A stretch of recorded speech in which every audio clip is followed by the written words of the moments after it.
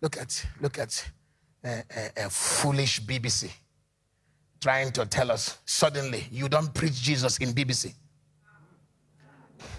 Stupid Christians are listening to that trash.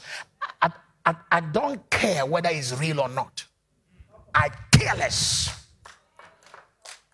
Show me one day you have allowed any preacher to preach in BBC. In BBC. I'm telling you, ask them. They don't preach Jesus in BCC or BBC. You know, I can't even call it because I'm careless about those channels.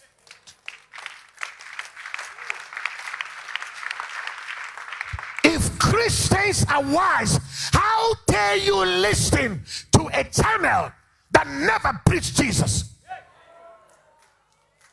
A channel that never propagate Christ. Then suddenly they care for us to now tell us that a dead man is a false prophet. We are not stupid. I said we are not stupid.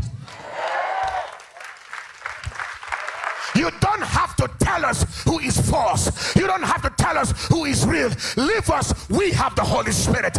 We have discernment of spirit.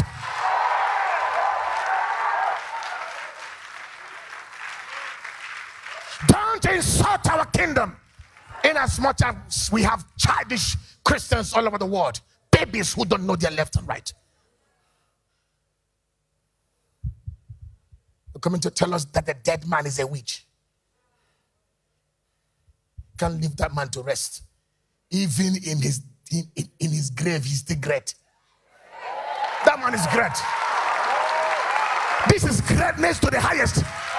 When he was alive, they hated him. They fought him. And suddenly he dies. They are still fighting him. What type of a man is this? That sounds more like Christ-like.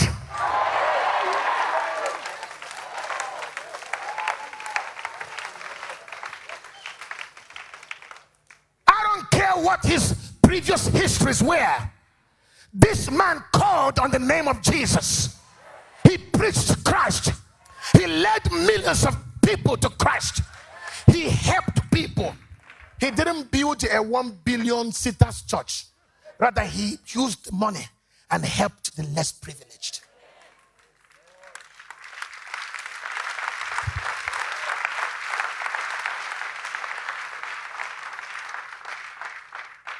So sit down. Sit down. He had sex. He had sex with women. He had sex with women. As though those women didn't enjoy the sex with him. Fools.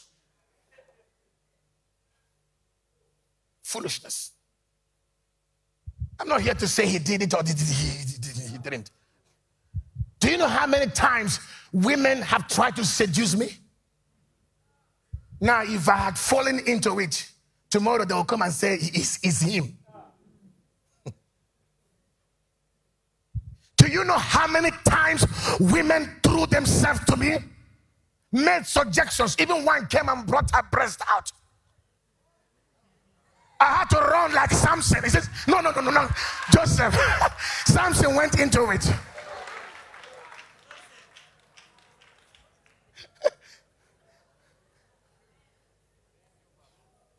One beautiful young girl came to my office and brought her breast out. Please, I love you. I said, Holy Ghost, fire. Do you know how many times top people in this country has sent young girls? They disguise them to come and see me, to seduce me, so that I can be the next big deal on the BBC.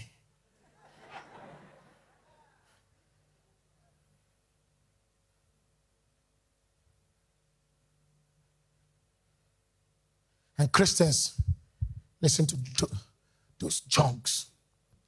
A channel that never preached Jesus suddenly wants to convince you that a man of God is a witchcraft.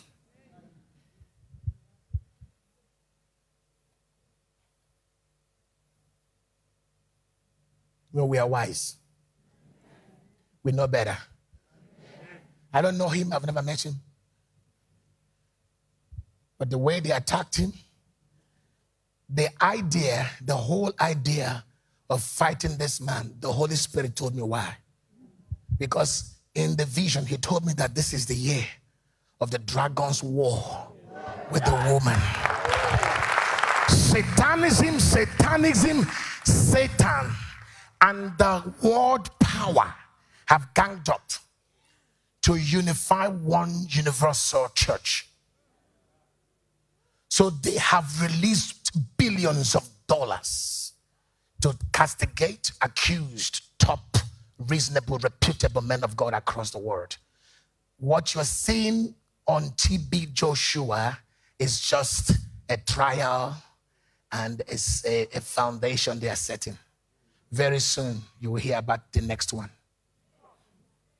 Billions have been paid to these powerful TV stations. Other interviews are happening behind the scene. I know the next man they're about to pick up. There's another one coming. Watch. A big man of God that you know will be picked up again. So it's not about TB Joshua. The vision God showed me was the vision of the woman that was caught in adultery. The woman that was accused in adultery was not the very reason for which they wanted to kill her. No, that was a trap against Jesus. So don't think that TB Joshua is the reason for this castigation. No, the target is the church. And if the church falls so woefully, so weakly to this scam, the next one will rise. Yes, the woman committed adultery. Yes, the law was against her. But the whole scenario was not against her. It was to use it to hold Jesus, to trap Jesus. And this is the vision God showed me. The church must close their ears to nonsense.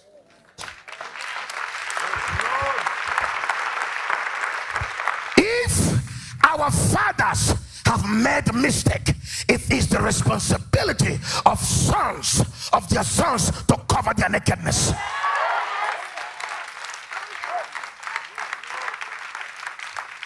I believe in the covering of fathers. Amen. We are a nation. We are a people. We are Christians. We are believers in Christ. We are royalty. We are peculiar people. We are sons of God. We are not of this world. The world has no right to judge us. The world has no right to judge our fathers.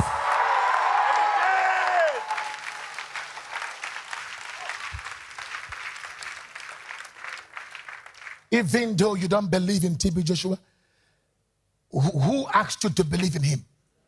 At what point from Genesis to Revelation were we commanded to believe in a man? He is just an instrument. Whether he was used by God or whatever, at least we knew he preached Jesus. And guess what? When Jesus was told that some other folks who were not of the fold of Jesus were preaching Jesus, then Peter said, should we stop them? Jesus said, no, don't stop them, allow them, for they are not against us, they are for us. Even though if TB Joshua is a wizard, he didn't turn against Jesus, he preached Jesus. I didn't say he's a wizard, but even though you think he is, he preached Jesus. He healed the sick. He helped the poor. He stood for the needy.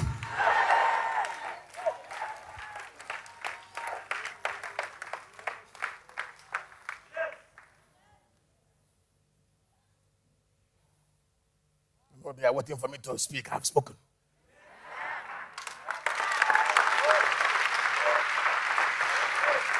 What will born servant of Christ say? Make sure you say what I say.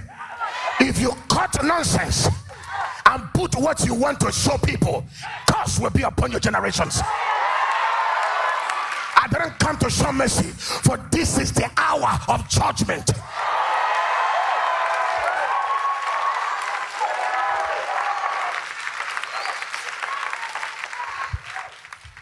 BBC, a warning. Don't you ever in the history of your existence open your dirty mouth to talk about men of God. Do your job as a reputable or channel, whatever you broadcast. Take your filthy mouth off men of God. Leave us to our struggles. Leave us to our faith. Leave us to our belief. You don't guarantee our eternal salvation.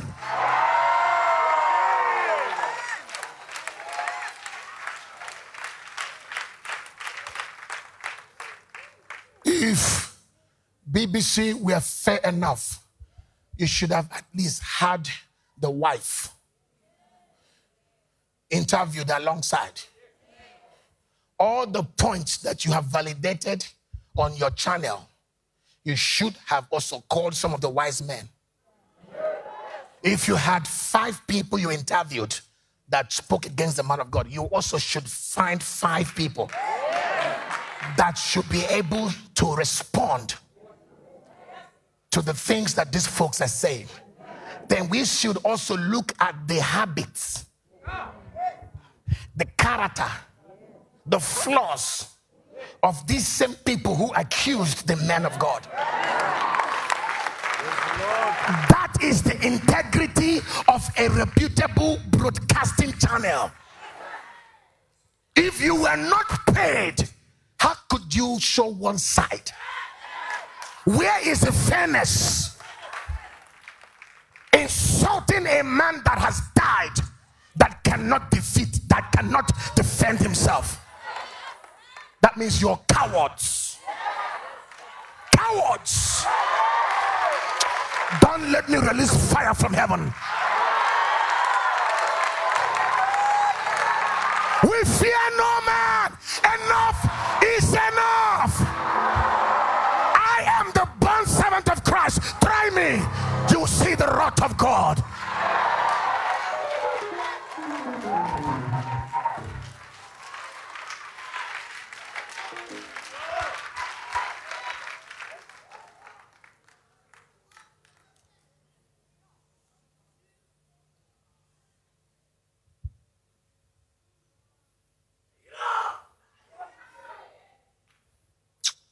Don't let me vomit, because I'm angry.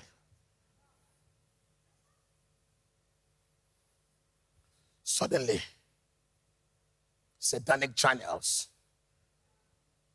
want to tell us who is a false man of God.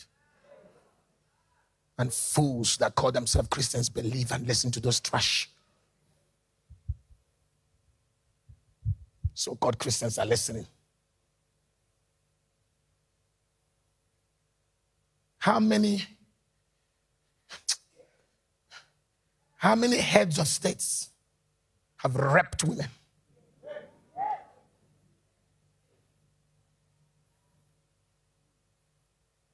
There is just that they have what we call immunity and power.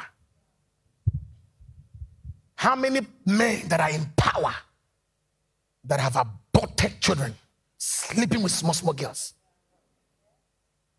Go catch them in the clubs, in their parties, using their money to influence young girls.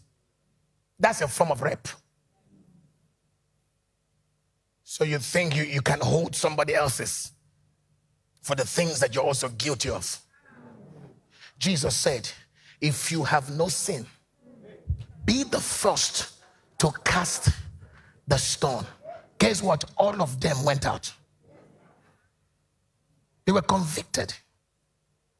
Hey, look at him. See what he's done. Crucify him. See what he's done. See what he's done. See what he's done. You, what have you done?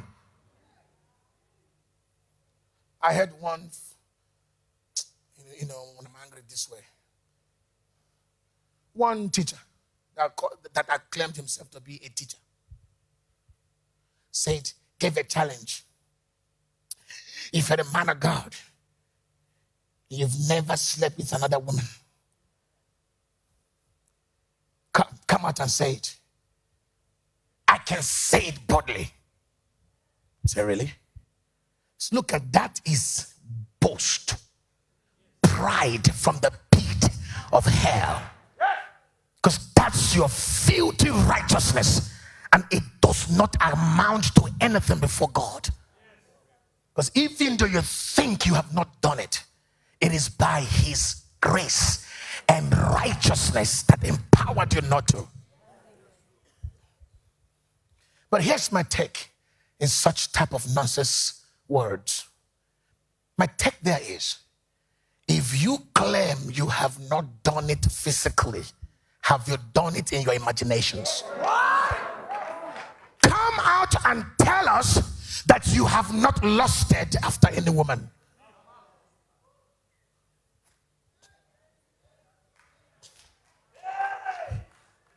Jesus told us what real fornication is. So maybe no one has told you that if you have not committed it physically, you have committed it in your thoughts. You have committed it in your eyes. Oh, he says, if any man lusts after a woman, he has committed fornication. So, sir, you are still guilty of the same thing.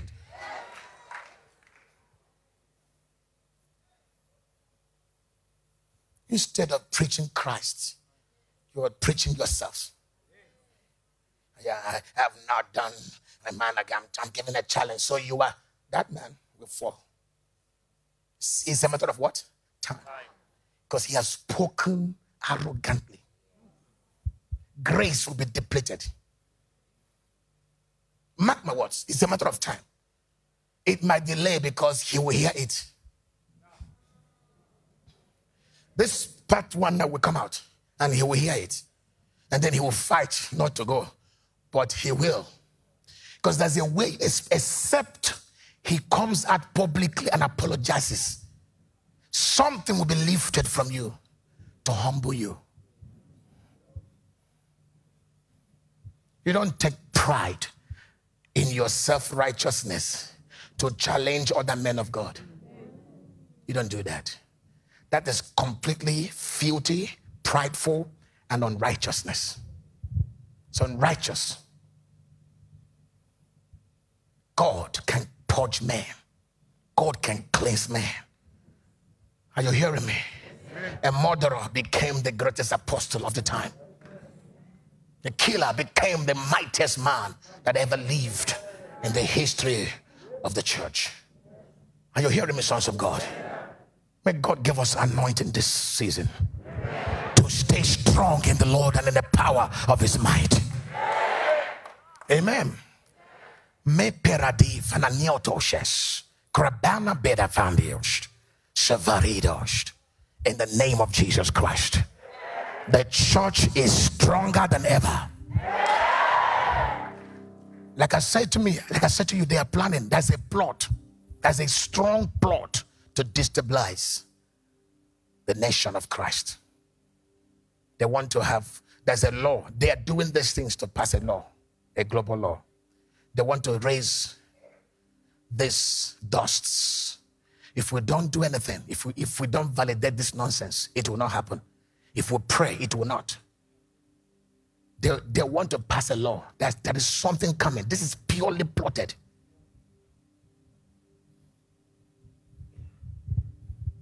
But they don't know that we are ahead of them. I said, we are ahead of them. Oh, come on. I said, we are ahead of them.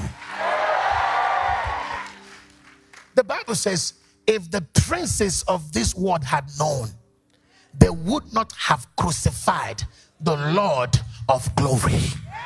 I said, if they had known, if BBC had known, oh, if this blood bloggers have known, they would not have been castigating men of God and exposing their natural human flaws.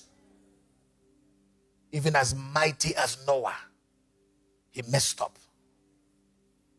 He got drunk, became naked, did all kinds of nonsense to himself. Lost it for the moment. A wise son came in. The foolish, there will always be two sons. The prodigal one and the real ones. It's always there. Ishmael and Isaac, it will always be there. Hey, there's one that is prodigal. That stupid one came in and saw the nakedness of the Pharisees. I told you, he's not a man of God. He smoked weed. He's a fool. He laughed at the weakness of the man of God. Are you hearing me? And then he went and announced it to his eldest brother, the one that was wise. So how dare you? He ran. When he got to the doorpost, the Bible says he turned his back and entered, closed his eyes, picked the clothes, covered the father, took him up to the bed, protected his nakedness. He said, I will not. My eyes are not for the nakedness of my father. My ears are not to hear the weaknesses of my father. Because I know him. I know of his greatness. I knew when he heard God. I knew when he obeyed God. He built the ark. He worked hard. When others didn't believe, he believed.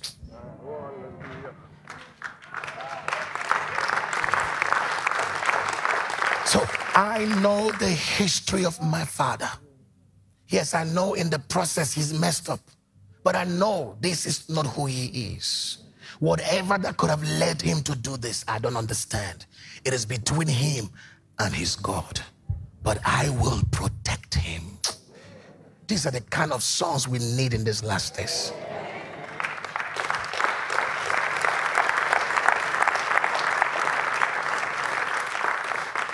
I will protect him.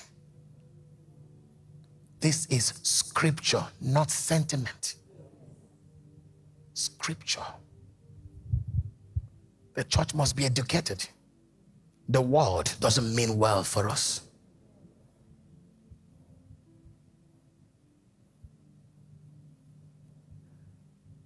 And that's why I keep warning.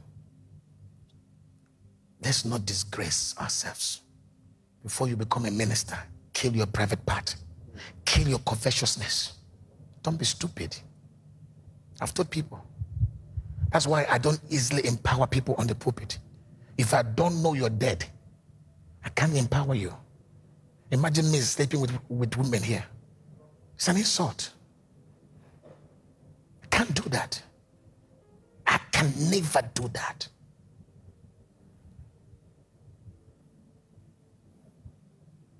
But when some have done it, what do? We can't crucify them. They are preachers of Jesus. They belong to the fraternity of Christianity. We must protect ourselves. The world is looking for something to destabilize us, to infuse confusion amongst us, to infuse division amongst us, not to believe in Jesus.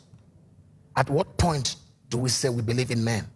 It says, looking unto Jesus, the author and the finisher of our faith. So if you're a man of faith, who do you look to? The author. Who is he? Jesus. And who is he? The author. Meaning the beginning and the end of our faith. So that means you begin with him, you end with him. That's what it is. The gift of God is without repentance. There are men who carry some gifts that may not have repented in some areas, which their flaws will catch up with them in the future. But thank God, there is a new move coming. Amen. That one is where I showed you in Timothy. He said, if any man shall purge himself, there is a final use of the master. That one, emete de karateas, pramepete sete fidia. You would be dead to anything called flesh. Yeah. You will not be found wanting. They cannot buy you with money. They cannot buy you with their private parts. They cannot buy you with their false beauty, painting left and right. They can't get you. No, I'm not kidding. They can't buy you. They can't buy you with their powers or their influences. They can't. They can buy you with their fame, because you don't want to be famous. When they put money on your hands, you feel disgusted. You throw it back into the kingdom. You don't know, you don't fit in here. Do you know that anything I have, I don't even know what it means? No, even if I enter my car, I feel nothing. I'm dead to this thing you call. I'm not here, I'm lost. Oh, Mashakalidas. What are you talking about?